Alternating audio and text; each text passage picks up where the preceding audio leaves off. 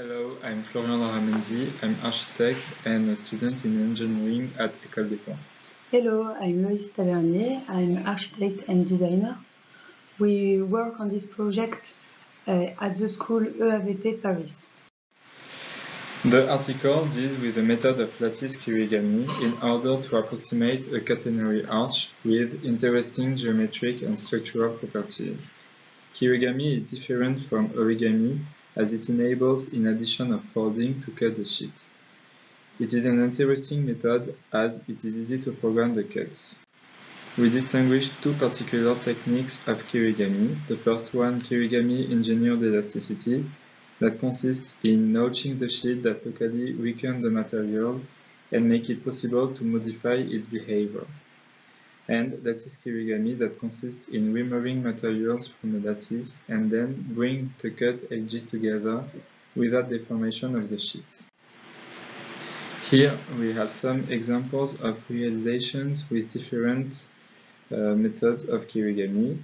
For instance, realizations in lattice hinge that use the kirigami engineered elasticity methods, and lattice kirigami methods that are still more theoretical and that we have considered for the article.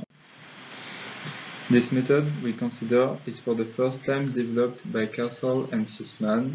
It consists in making cuts in a hexagonal lattice and then joining the newly formed edges. Then it consists in making mountain and valley folds to obtain a stepped surface. It is characterized by the poles of discontinuity, that means local centers of non-zero Gaussian curvature. The folds are then made perpendicular to the short sides of the incised hexagon. Depending on the directions of the fold, the orientation can be controlled. This principle of stepped surfaces is extended to a general method called hexagons by adding a dual triangular lattice to the hexagonal lattice. By removing a hexagon from the lattice and make mountain and valley folds, we can create stepped surfaces with vast possibilities of configurations in all the directions. But if it is possible to generate curved surfaces with different heights, this method doesn't have interesting structural properties. The first configuration that is interesting as we create a double triangular layer. But if we repeat only this configuration, we obtain a flat surface. The research proposed by Annie Locke Sherer shows how we can change the intrinsic curvature of the folded sheet by modifying the dual hexagonal triangular lattice and keeping the configuration with double triangular layer.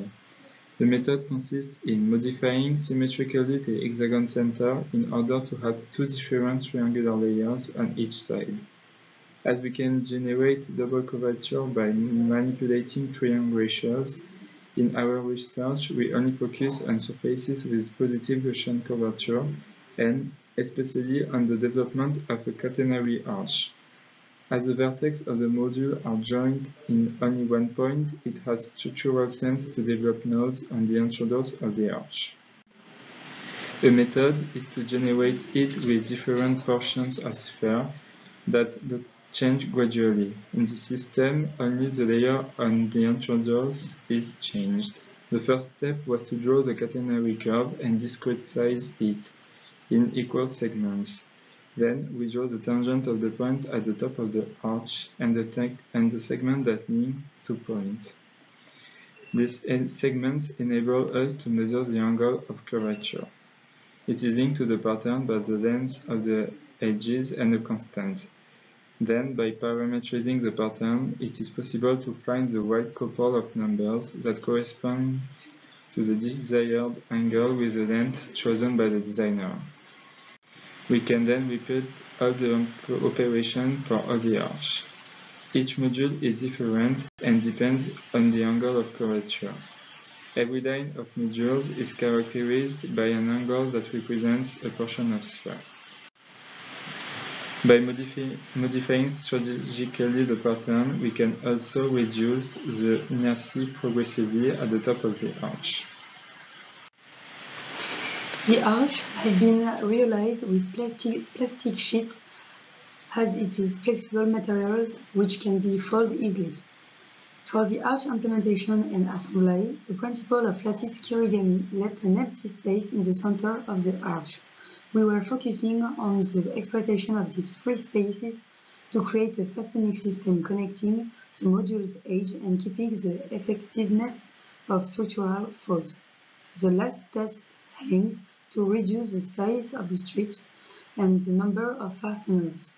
Arch studs attached at one point in the middle were the best solution. When the module is assembled only with the strips, it stays flat. As the modules are closed on the entrados, it makes structural sense to have an element in traction on this part. For the knot, we tightened the 3 copper wires from the inside and passed them through the edge in order to join the 3 cables together the shape and do another knot outside the shape. This system is sustainable to traction forces and prevents the shape from opening. The module is still efficient in terms of deployability, allowing compact transport and easy assembly on site. For the realization, the module assembly is done flat in the first step. Then we do the knot to create the curvature and realize the arch. Here we can see the picture of the final prototype in polypropylene. Now we're working on the project for the Biennale of Architecture in Seoul 2021. We create the stand of Mark Mimram with this system, but with a more sustainable materials approach. We use a bioplastic sheet made from corn starch. Thank you. Thank you.